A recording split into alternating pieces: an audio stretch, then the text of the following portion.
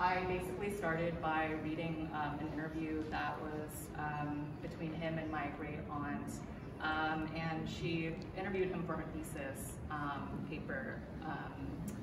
And so, yeah, so I was reading that and kind of, trying to see like what stood out to me. So the installation is inspired by his experience fighting in the forests of Italy and France. And, oh, I forgot to say, he was part of the 442nd Military Regiment, which was army that was basically consisted of all second-generation Japanese-American men. And they basically put their lives on the front line. They risked their whole lives because the only positions that were open for them in the army was frontline duty, and that's it. So my grandfather described it as like a suicide mission.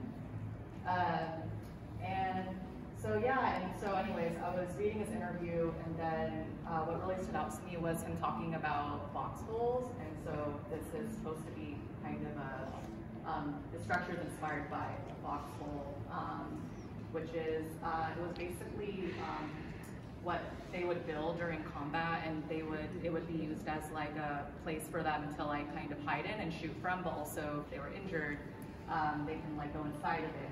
And so he was injured twice during the war, and then talks about how he found these foxholes as a place of refuge. So something about that really stood out to me, like a place of safety and shelter, and just kind of like the inside versus like the outside environment.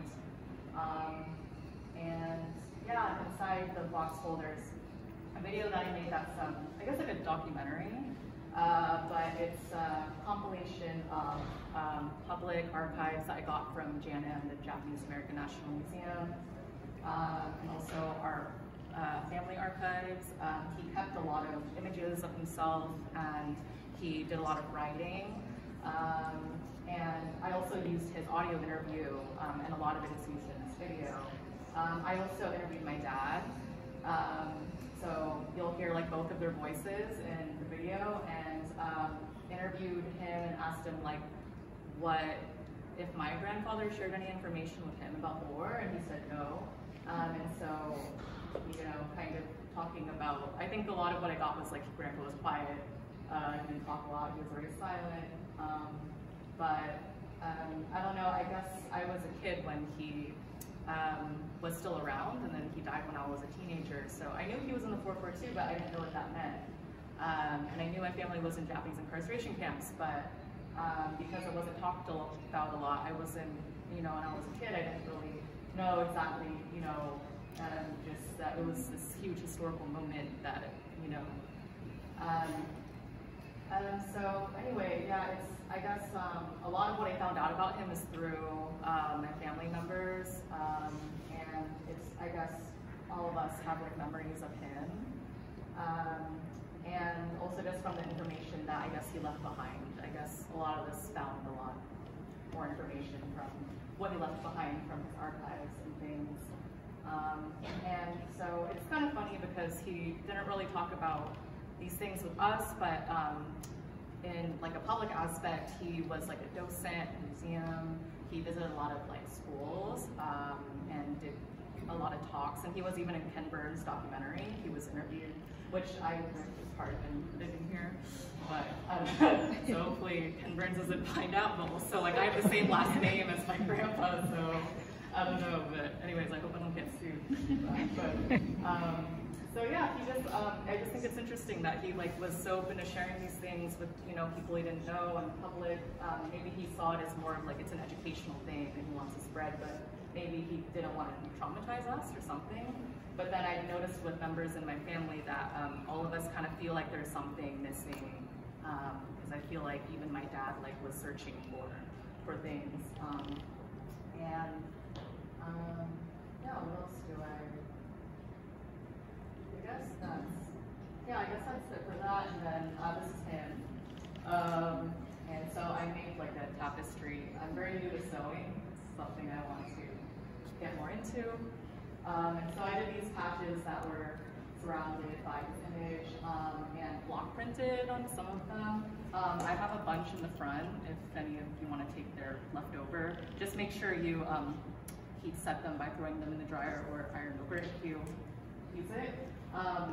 But yeah, so one says freedom isn't free, which is a line that he used a lot, I guess, when he was talking to like the public, because we kept his like 442 blazer, and inside I found a note that said freedom isn't free, and I showed it to my dad. My dad's like, oh, I think this is like what he would say to people. So it's this, I don't know, this slogan that, I don't know, I feel like also resonates with, you know, other people of color and struggles in the US. Like, it's basically that we have to fight for our freedom, which is kind of messed up. And then the other design I have is like these ones right here it's like it shows like a hand holding the torch of liberty, and the fire is, the flame is supposed to be in remembrance of all the soldiers' lives that passed during the war.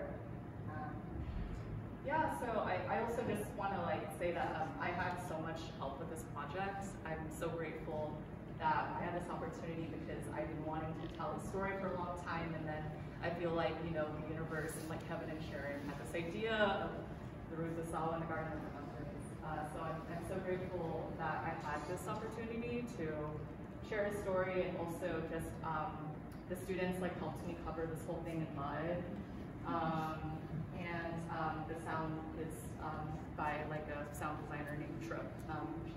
They live in the Bay Area, and so yeah, so I had a lot of help with this project, and I'm so grateful. So yeah, thank you.